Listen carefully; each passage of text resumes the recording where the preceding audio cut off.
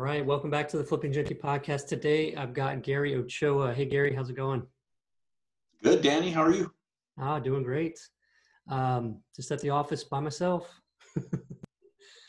Yeah, but very cool. the whole team's not here. They're all working from home. So Yeah, today I wanted to get into what's going on with you and how things your business has been affected and what you're doing. And you had a great message that I wanted to talk about with, not giving up and not, feeling like things have changed and getting down on yourself and not, continuing to push on, to keep the business going and to have faith that everything's going to work out just great.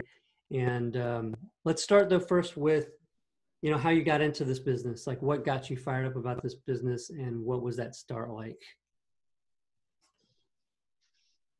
yeah, for sure.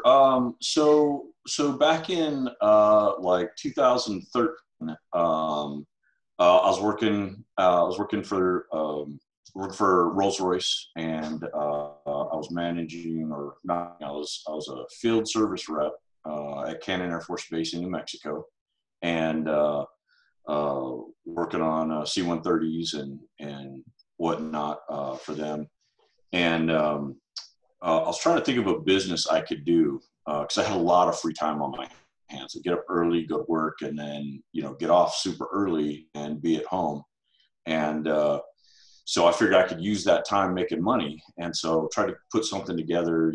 Something maybe just my wife and I could do together that would, anything. And so one of my colleagues who worked for Propel, he came out and he started talking to me about real estate. We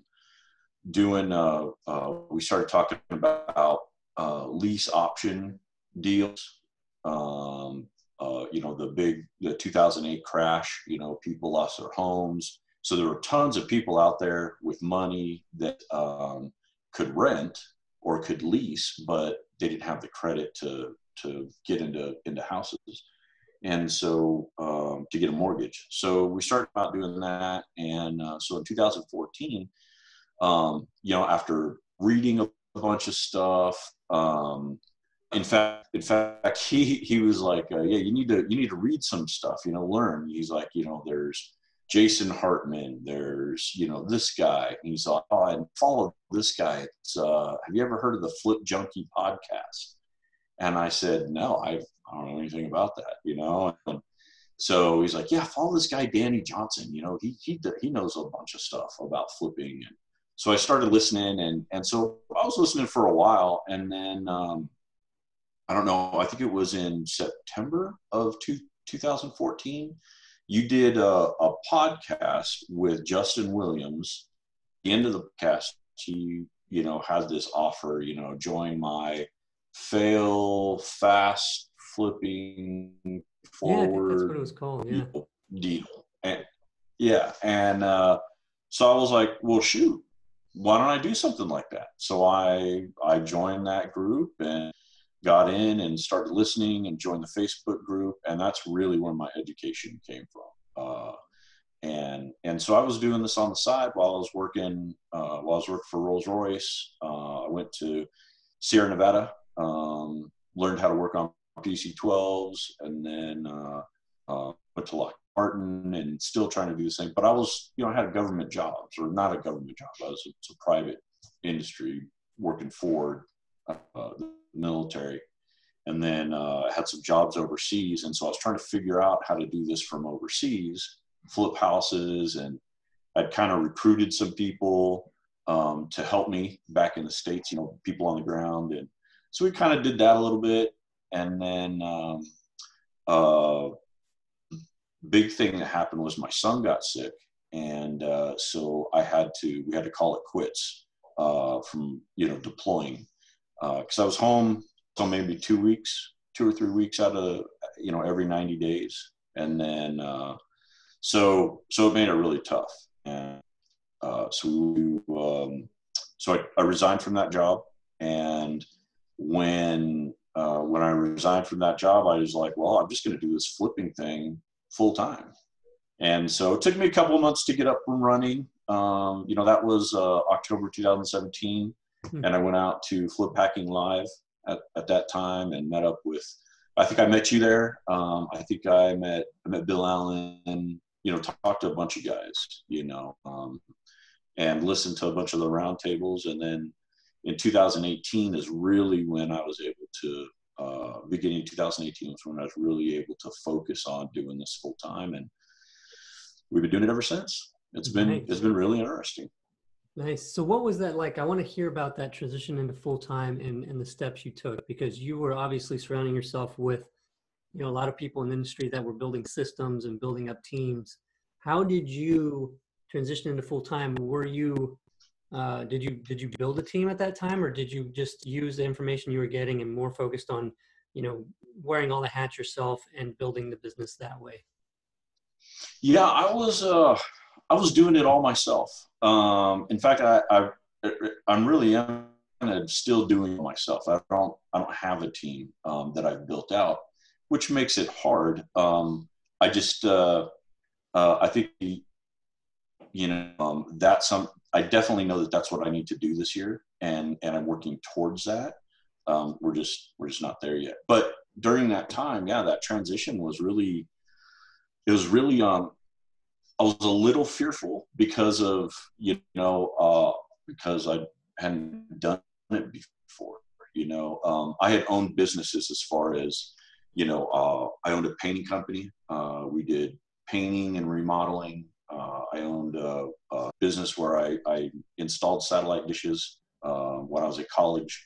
So that part of it, you know, being my boss wasn't an issue. It was how are we going to make this thing work? And, you know, where do I get the buyers? Where do I, you know, where the, you know, how do I didn't have a problem talking to people, but it was like, okay, are these people really going to say yes? Are they really going to sign on the dotted line? And Yeah. are they really going to, you know, are they really going to want to do this? And I had a little bit of success before, you know, before I went full time.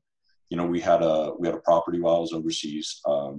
I put an ad out on Facebook or Craigslist or something, and this lady replied, and she had this house that was, you know, up 3 hours away from us, and she wanted to make some money, and so I put a tenant in it. Basically, it was a lease option deal, and they ended up, the tenant didn't end up buying.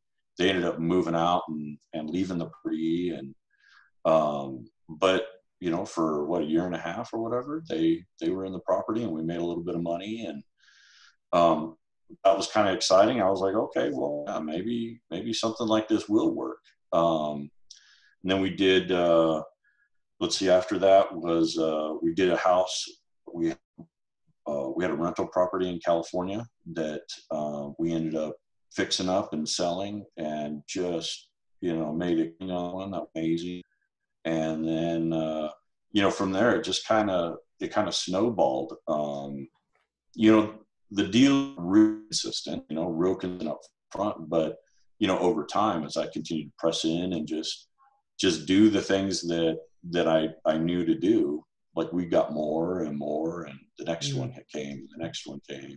Yeah. So it was exciting. Yeah. Yeah. Yeah. So what it sounds like to me is that, you know, that point of having that lease option deal that you did with the property that was 3 hours away from you, you know, gave you that trust that, hey, you know, maybe people will sign on the dotted line. I will be able to get these deals, and we can, you know, make money on them, and this will work out. And you know, it's so crazy how much mindset does play into a lot of this, you know, because there's even been times, and I've spoken about this before, where, you know, I had a dry spell in deals, and I'm like, what's going on? It's been 2 months, nobody's accepting my offers. It's just a dry spell. It's like, you know, I'm worried I'm not going to be able to get a deal. And it gets to become the psychological thing. And I don't know if we realize it, but I think we act a little bit differently, you know, towards the process, because we have this doubt all of a sudden. And it's like changing the mindset of thinking, you know, I'm going to stop thinking that it's hard to get a deal. And I'm just going to say, no, it's not. It's just, I added that whole, you know, side of it to my mentality, and I need to drop it. And you just let go of it and just keep plugging away, and the deal will come. And then almost immediately after making that decision, you know, a deal would land. And it's just, it's kind of amazing. And some people might not believe that that's a true kind of thing that happens, but I'm telling you, it's happened multiple times for me. I get into this weird state, and then something just has to give. I got to change that mindset, and then things all start working out. Yeah. Yeah, absolutely. It's funny. It's like, I mean, it's just like anything else, once you stop doing the things, once you stop being consistent, you stop doing things that you're supposed to do. It's like you're not successful. And then, once you get over that lock in your mind and you like, no, wait a second, let me just keep doing this, right? Let me go back to what I was doing. And then it starts flowing again. And it's weird. Sometimes you get those mental blocks that come in and they just linger, and there have been a couple of times I didn't even know they were there. And I'm like, what am I doing? And so I had to stop and like, okay, wait a second. All right. What did I do before? Right. And then, so then I go back to my list, okay, let me just follow the list. And then I go down and I need to do this. I need to do this. I need to do this. And it goes down, you're just checking people, you're making offers, and, people that don't call you back, you're just doing the follow-up. That's where it all is. I think probably, I'd say about 25% to 30% of my deals are all from just following up. Somebody who said no before, and you just reach out to them again and like, hey, have you thought about this anymore? And they're like, well, yeah, maybe. I'm like, well, let me show you what we can do. And you present them with a couple of different ideas, and then they go, oh yeah, well, maybe that can work. This has been sitting for 120 days, 300 days, and nobody's bought it. Well, what if I leased it out? What if I did a lease option purchase? And then they're right back in. Then they're into making money, and they've got a contract, and they've got a tenant, and they've got a little bit of income, and they're not paying that mortgage every month. Nice. What other follow-up were you? I think you had mentioned before the show, you had talked about some of the follow-up you were doing, also with, people you had bought from before, right? Or sold to, or you're doing several different types of follow-up, I thought you had said. Oh yeah. So we're doing, so we're doing follow-up with both our leads, all of our leads that we either had made offers before or we hadn't heard from. We're continuing to follow up with those people, sending postcards. If we skip traced them, send them a text, giving them a phone call, if the phone numbers work. And then we're also following up with our buyers, right? We're going through our buyers list, finding out who's still buying during this time, who's still, involved in doing real estate. And some of the people I've called and they've said, no, we're backing off right now. We're not going to do anything until we find out, which direction, the state's going to go. And, it's just uncertain right now. Mm-hmm. So, but then other people have said, yeah, we're still buying, we're still selling, send me anything you got. And, we'll look it over. So that's what we're doing. But the slowdown for us has been on the buy side. Just people that we've talked to a couple people that are upset that we're calling them, during the COVID-19 thing, and got a little upset, but we're still reaching out to people and others. We started a PPC campaign 2 months ago, and we're getting leads in from that, and we're following up with people and reaching out to them pretty consistently, and we're just waiting to hear back from people we've reached out to. So, but doing a lot of follow up. Nice.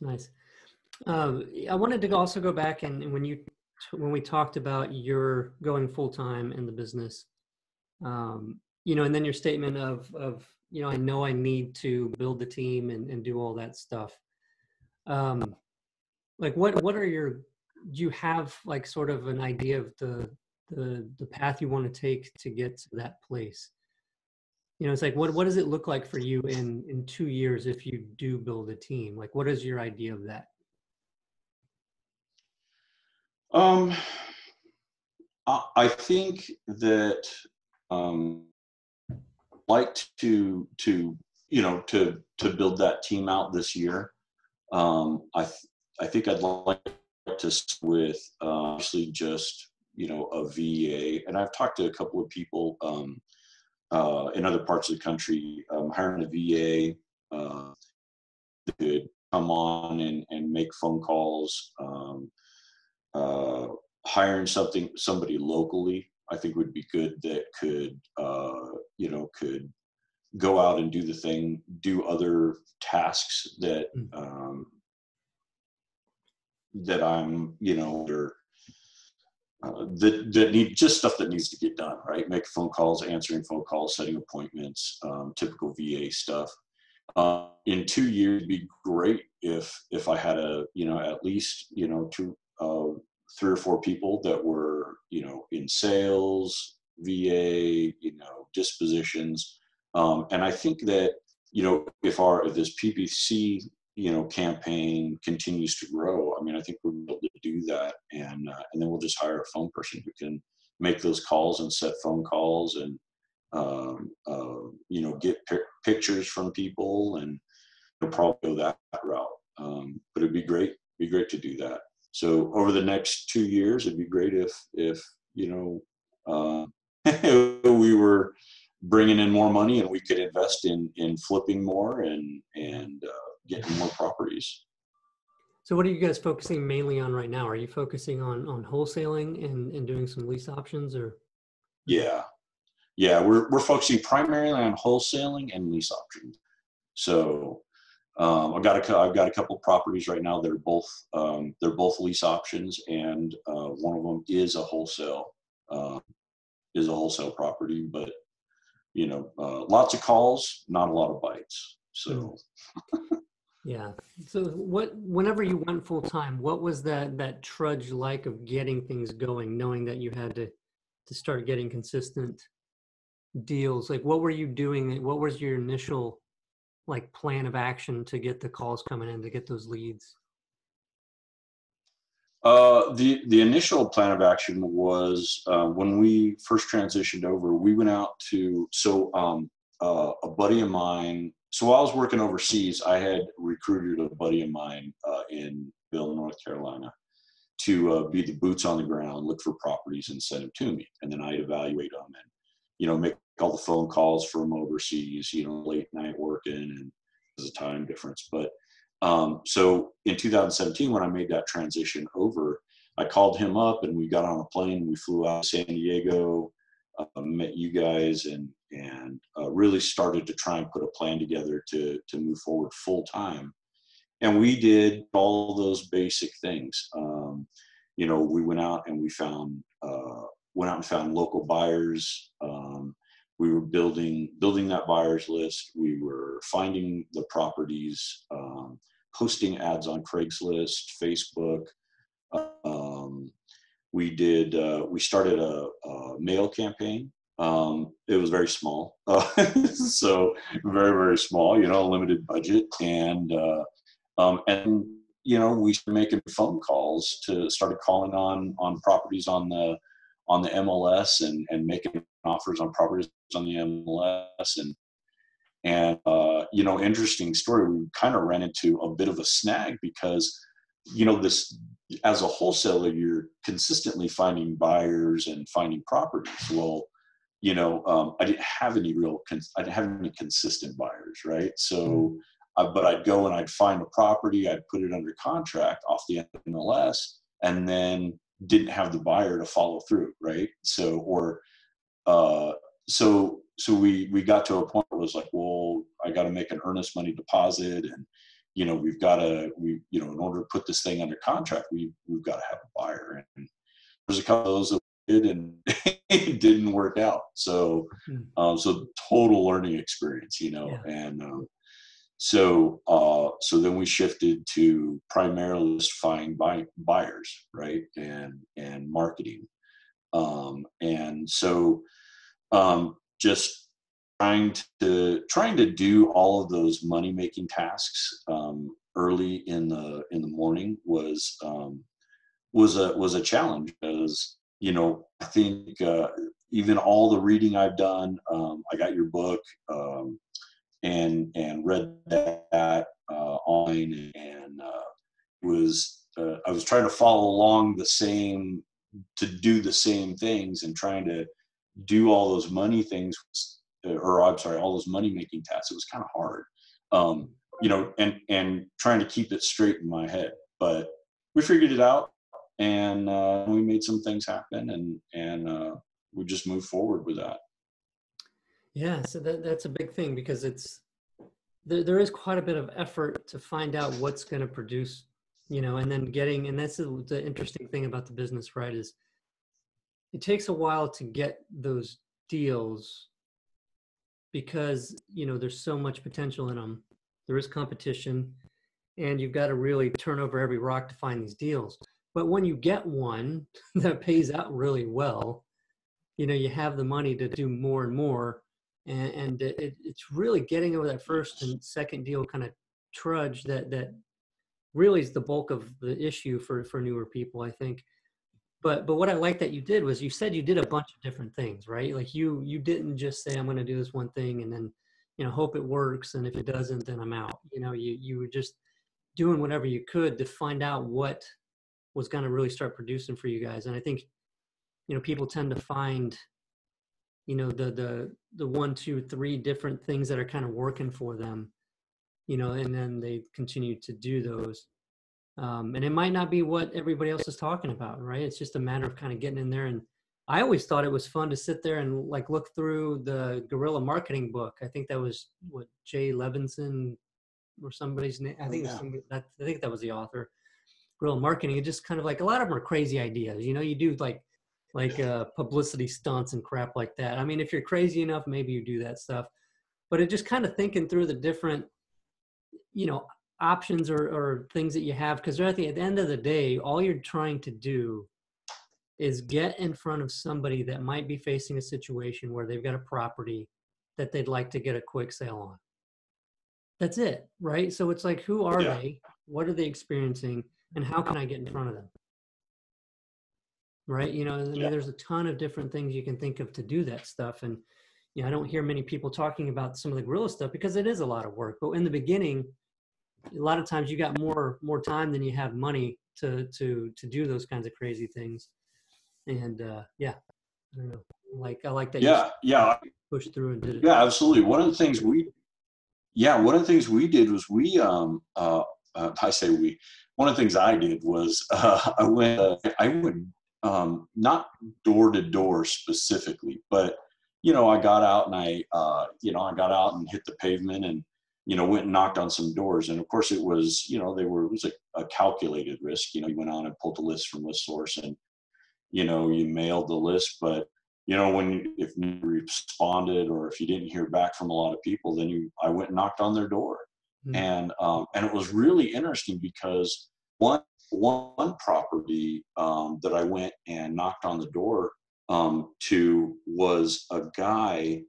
The house belonged to his parents. He inherited it, and he was a little bit older, but he was building a company out of Lubbock, Texas, to go and fly drones that would do maintenance on these windmills, these wind turbines, these giant wind turbines, and they had a fire apparatus and everything in case they caught fire, they put it out. And so I met some interesting people. But I remember that guy. He's like, yeah, man. He's like, you fly, yeah, come for me. And I'm like, well, I'm doing this thing, but that's cool. Took me in his house, showed me this whole room of all these different designs of drones that they were working on, and like it was really neat. So but yeah. Got out and knocked on some doors. Fun part of the business. And that also brings me to, do you enjoy the seller meetings? I do. So funny is I'm a I'm a pretty personable person. I'm very social. I can talk to pretty much anybody. In fact, my wife is always saying, like, we can go and stand in a line for, 10 minutes and I walk away with 3 friends. And so I don't have talking to people. But, every now and again, that fear of the unknown, or that fear of getting in front of that other person, kind of comes up, and causes me to, be hesitant. But I find that, if I just press on through and continue doing what I'm doing, that I don't have a problem. I don't have a problem talking to people and getting in front of them. And in most cases, I found a lot of people really agree with what I'm doing, and they're like, yeah, I'll do that. And I just try to explain to them, all the details about how we make a deal, how we make a sale, and how it's going to benefit them. And we press on that sometimes, but I don't find I have to do that too often. Most people are really receptive.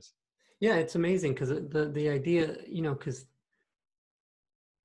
I think I've heard from new people sometimes, talking about, this ambulance chaser sort of label, and it's like, it's not really true. I mean, what it is like offering our service. And if somebody finds that that's, something that makes sense for them, then they're just like, they absolutely love you for doing what you do, because it just saved them a ton of time, because they don't know what it's like to be in that position that person was in. Because I've been there before myself with the property that I just didn't want. Like, this thing was just a pain in my butt, and I just, this is draining me, the energy, all that kind of stuff. I want to stop the Yeah, bleeding. I could have got way more for it, but I was just done. And so I yeah, was a motivated seller. And so, like, I can understand where people, and there's so many people that face that. So if you go into it thinking what you're doing is ambulance chasing, then you need to go find something else to do, because you've right. got the wrong idea of what it even is. Yeah, And that smell is going to be there for every time you have an interaction with somebody, yeah. you know? Yeah, and there's like, and it's really interesting to see how people are like, well, how they question you, right? Okay, so you're not a real estate agent, so how do you sell my house, right? And I'm like, well, we come to an agreement, and then I have a list of buyers, and I put it out to my team, and they go out and they they decide whether they want to purchase it or not. And sometimes it takes a few weeks. Sometimes it's really quick, and they're like, okay, well, so if you just sit down and talk with them and explain to them what you're doing and how you do that, Mhm. so you don't give away every secret you have, but you want to just inform them, and they seem to customers seem to get on board right away. Yeah. Yeah. I think there is also that whole, but it's probably less and less as people are more and more, because when I first got into this, the whole idea of somebody buying a house was still kind of new to a lot of sellers, Yeah, but I think with the TV shows and everything, that most people understand what people are doing now, with yeah, doing that. So the whole idea that it's a scam is not really probably as common. And I've mentioned this story before, but I remember one time that, I was noticing traffic coming to my website. There's a ton of traffic coming from this bass guitar forums.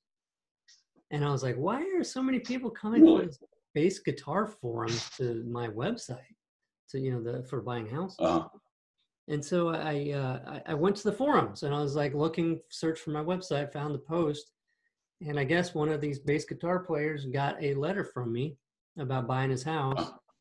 And, there was all kinds of speculation, all this stuff of like, what is this? Is this a scam? What is this? What's going on here? And like, and people doing their own Google searches and stuff for me, and like saying, oh, he's an attorney and all this kind of stuff. And it's like all this random weird crap. And it's like, my phone number is right there on that postcard. Why didn't you just call me, and ask me? Instead, they've got all the speculation of, the scam and how they're doing it and how I'm an attorney, and I'm not an attorney, all that kind of stuff.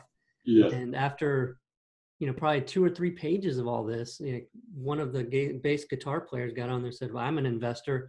And he's just, throwing that out there to see if you're interested in selling your house. There's nothing more to it. We do it all the time. Yeah. It was just interesting. But it's That's funny how funny. people can get real weird about, somebody wants to pay cash for my house. What is this? And Yeah. kind of understanding that, like, we know what we're doing, but other people, when they receive that message, you have no idea what goes through their mind. You know? Oh yeah. Yeah, that's crazy. So I work with several real estate agents in town here, and I've had several real estate agents go to the what is it, the real estate association. I guess they have a meeting every month, and they do trainings and all that stuff. And I've had a couple of them come back and say, "Oh yeah, this guy's really upset. I mean, he mentioned you by name and da da da da, and how you're selling houses and you're not a real estate agent and blah blah blah." And I'm like, "Oh, that's cool." And at first, the first time I heard that, like I was like, "Uh oh, like what can I expect here?" Yeah. Like. So I went to the group and I was like, "Hey, what are you guys seeing with this? What can I expect? Is anything going to happen?" Nothing. And they were like, why are they pointing you to the real estate board? I mean, that's for real estate agents. It doesn't involve you. And they can't do anything. Yeah. I'm like, "Oh, okay." So, Yeah. It's just like but it fear was of it fun. affecting their business. You know what I mean? It's like, somebody Yeah. might list with them, and instead they're selling to an investor, and, it's just competition. Um, Yeah. because, yeah, we kind of tend to win a lot more deals, right? Yeah. Yeah. So it For is, sure. that's the competition part of it. So I noticed, I like your shirt. If you're watching the YouTube part of this, you can see it, but you got Yeah. this Flip Pilot shirt on there since the beginning. And I appreciate you being a part of that Flip Pilot and really helping us out in the Facebook group with, with the stuff that you're looking to have us add into the system and all that kind of stuff. Would you mind just speaking about what you Appreciate kind of it. use it for? Like how are you using it? Yeah. Actually, I really this the Flip Pilot program has really helped me to stay on top of all of my properties. I was using an Excel spreadsheet before, and I would take, I would put all my contacts at the, all my leads at the top, and then I would take that lead, and if they had contacted me and the deal failed, I would put it down to the bottom and change it like a gray color. And so I had this whole method of moving those properties around, but I didn't have a way, even though I had a sheet, I didn't have a way of determining where I was in the process with that. And really it was just trying to keep everything straight, in different Excel files that I was using. But I was able to, so I knew that, the whole Flip Pilot program was coming out, and, for years we waited, right? For years I waited, and, and I was so excited. And then, you put out the first Flip Pilot, the first version, and then it kind of went, I guess it kind of went south or something. And, or it wasn't, I don't know if it wasn't popular. Yeah, And then no, it you came was out. the usability of it. Yeah, it was not what we wanted.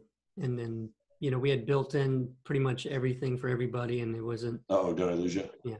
The, yeah. So anyway, we shut that down to be able to create the second one, the 2.0 that you're using.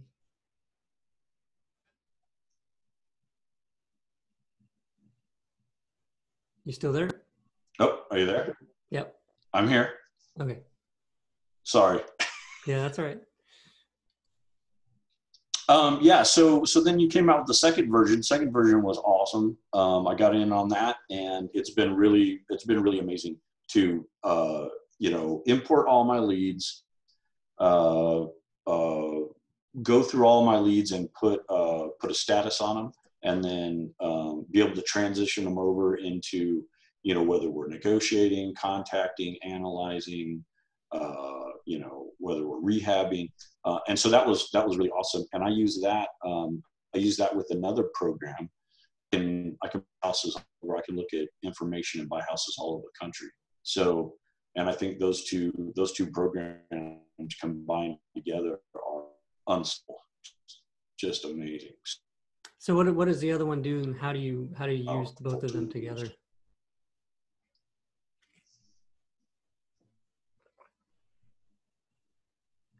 what does the other system do, and how do you use the two together? Yeah, so I use so I'm using PropStream and Flip Pilot, and so I'm able to look at property record across the country, and that's how we're making offers, and that's how we're, you know, getting pictures and contacting people in other states. So right now we're obviously we're buying nationwide, but you know, we've looked at properties, and we're mailing people in California, Arizona, New Mexico, Texas, Ohio, New York, New Jersey, Virginia, North Carolina, Florida. So I mean, it's amazing. You know, I think the two tools combined together really are phenomenal. Nice. So what do you do so are you getting the leads through Google Ads or something, and then going into PropStream to get the detailed Yeah. owner information?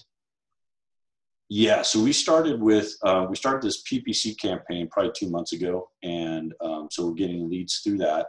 But we're also following with other leads. We pulled lists from like List Source, and then we'll go through and look up those properties. We'll go down that list, and you know, we'll send them a postcard. But in the meantime, you know, we're looking up their property and, you know, seeing if it's something that we want to pursue, or if it's not, looking it up on Zillow. And of course, you know, some of those sites are still, you know, really good to use, Zillow, Realtor, you know, Trulia, all that stuff. But primarily we use I use the Flip Pilot and the PropStream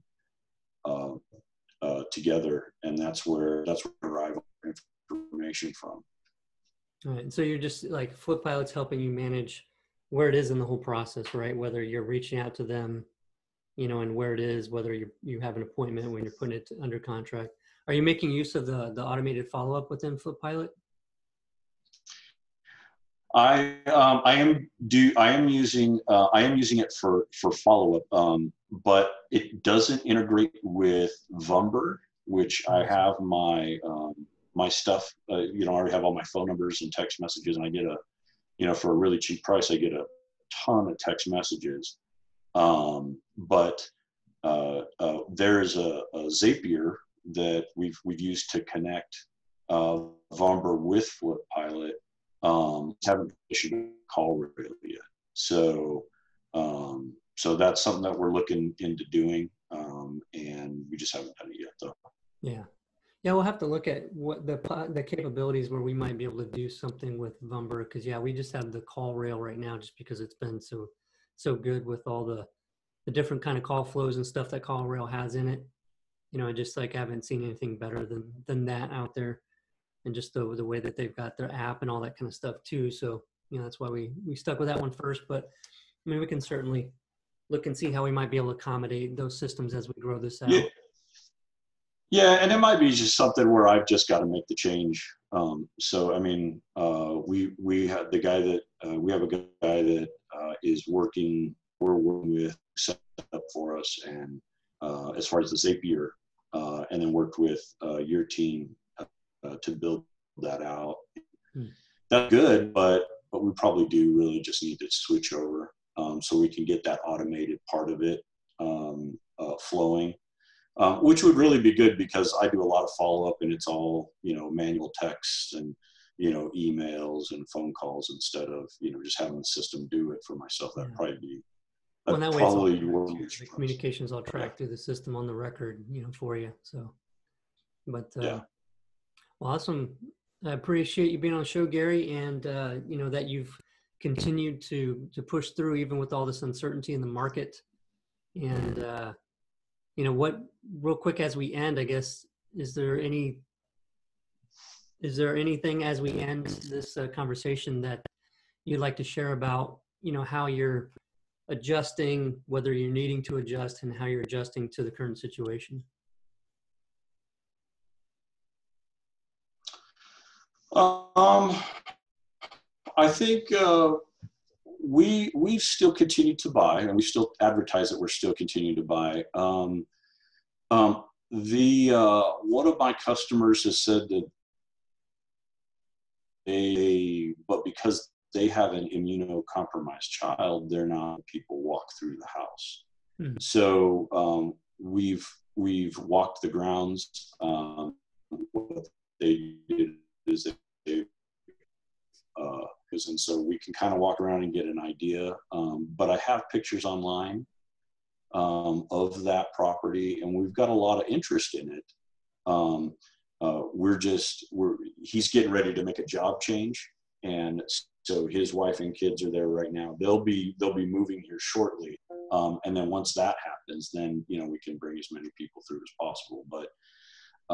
But so we've had to make those adjustments within, and maybe we can't see the house. But other people, we've walked them through our other properties and not had an issue.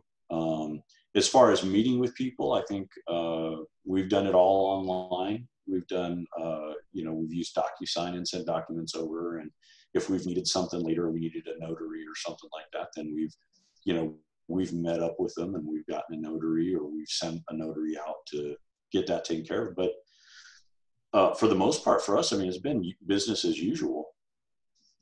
So not, with just a few minor adjustments. Oh, nice. Well, good. I'm glad to hear that. I mean, that seems to be the case for a lot of people.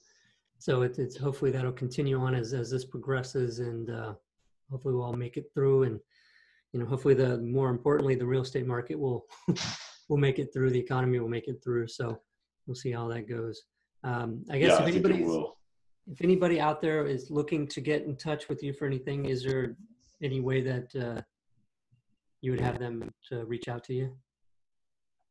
Yeah. So if you want to get me, you can reach me at sandandsoninvestments.com, or you can give me a call. You can reach me at 575-449-8206.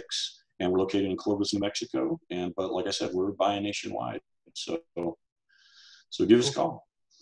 Yeah. If you guys have a deal there in Clovis, New Mexico, or somewhere else, and want to talk with Gary and see what he can do for you, definitely reach out to him.